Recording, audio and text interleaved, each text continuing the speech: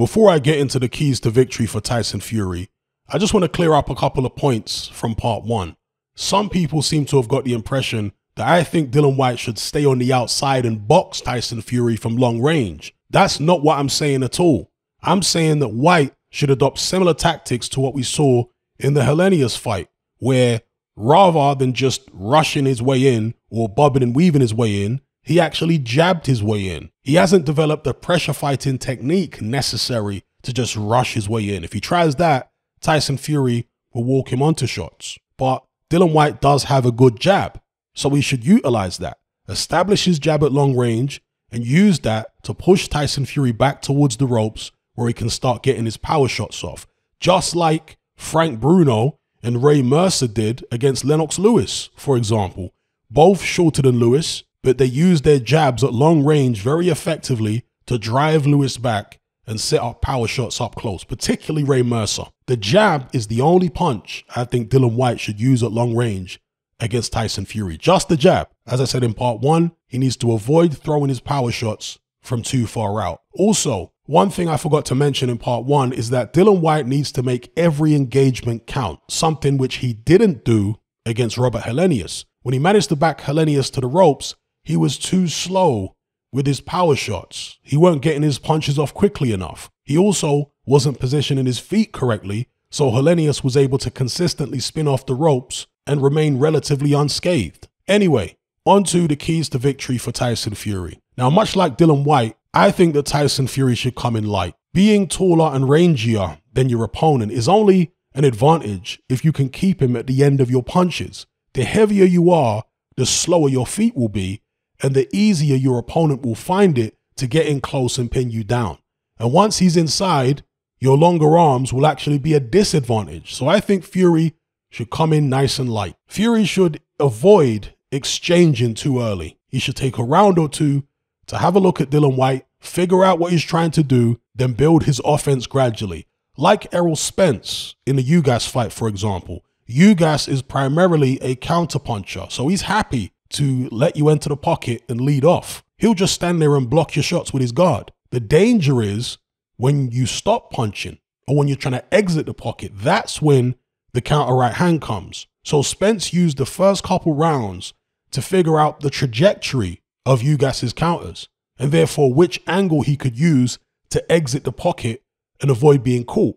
Once he figured that out, he started engaging in these raids where he would come in, hit Ugas a few times, particularly to the body, then exit the pocket at a predetermined angle. Gradually, the body shots started to weaken Ugas and slow him down, and this allowed Spence to stay in the pocket longer and longer each time until eventually he was able to remain in the pocket permanently and start working Ugas over. Now, I'm not saying that Tyson Fury should employ the exact same tactics that Spence did against Ugas, but the same basic principle applies. You're in there with a strong guy who likes the counterpunch, so don't be in a rush to exchange with him. You're taller, you're rangier, you're the house fighter, so you've got the luxury of taking your time and forcing Dillian Whyte to expend all his energy trying to get close to you, then walking him onto shots and breaking him down gradually. If he's sufficiently weakened in the later rounds, then maybe you can start to bully him on the inside and push him back. But don't be in a rush. Tyson Fury should use a lot of feints in this fight. Now, this is something that he typically does anyway, but it's particularly important here because Dillian Whyte likes to counter with the left hook. So Fury should be trying to trigger that left hook with feints so he can make Whyte miss and make him pay. Counterpunch the counterpuncher, basically. With that being said, there's no guarantee that Whyte will actually go for the feints. It's often the case with guys like Dillian Whyte who like to catch and shoot, meaning they like to actually block your punch before they throw their counter. Sometimes these guys are so conditioned to feeling your glove hit their guard that they won't actually go for the feints. Unless you actually hit them, then their counter won't be triggered. But this is a very big fight with a lot at stake. And in these circumstances, Whyte could potentially be trigger happy. It's kind of like a sprinter in the 100-meter final at the Olympics. He might be so keyed up that he actually jumps the gun and produces a full start. Whyte tends to swing very hard with his left hook as well.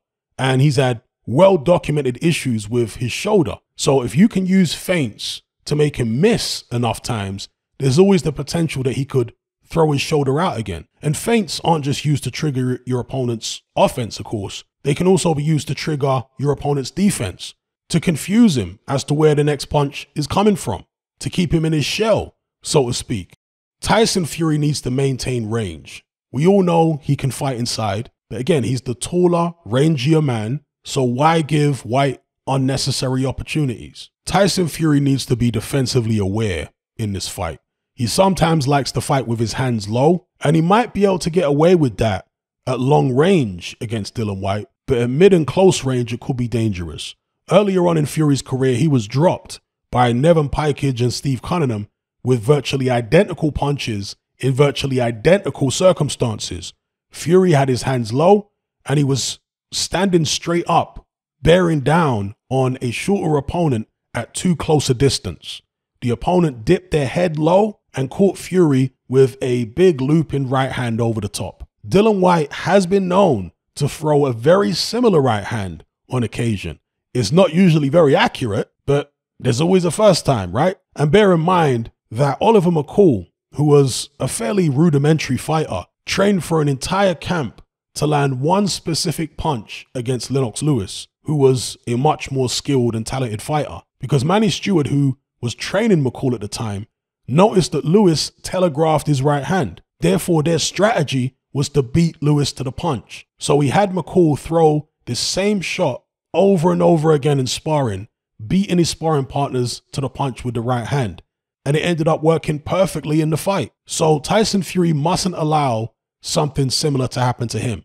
He must stay defensively aware. If you're in mid-range, get those hands up and try not to square up as well, because he was caught a bit square by Pikage and Cunningham. Fury needs to extend his right hand fully, if possible, in this fight. He often throws bent arm shots.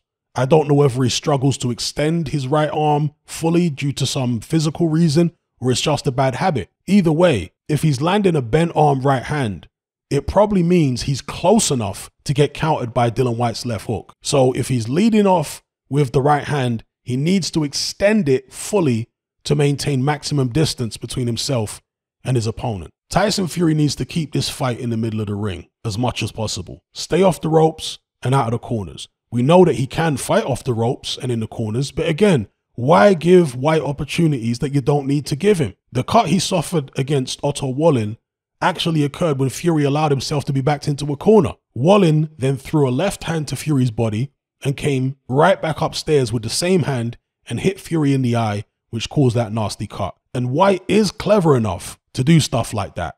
So don't give him those opportunities. Keep the fight in the middle of the ring and keep Whyte turning.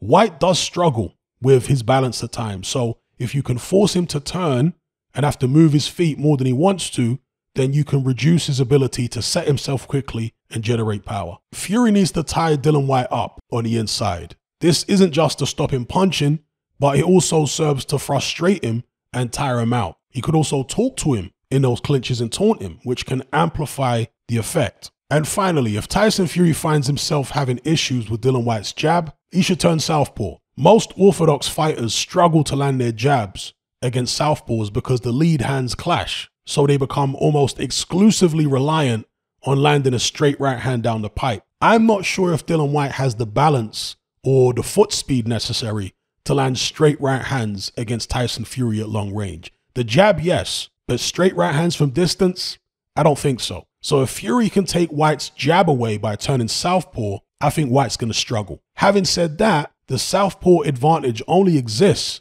if you manage to fight side on and keep the fight long. If you square up or allow your opponent to get too close, the advantage is lost. Anyway, that concludes my keys to victory for Tyson Fury and Dillian Whyte. Hope you guys enjoyed it. Let me know your views in the comments below.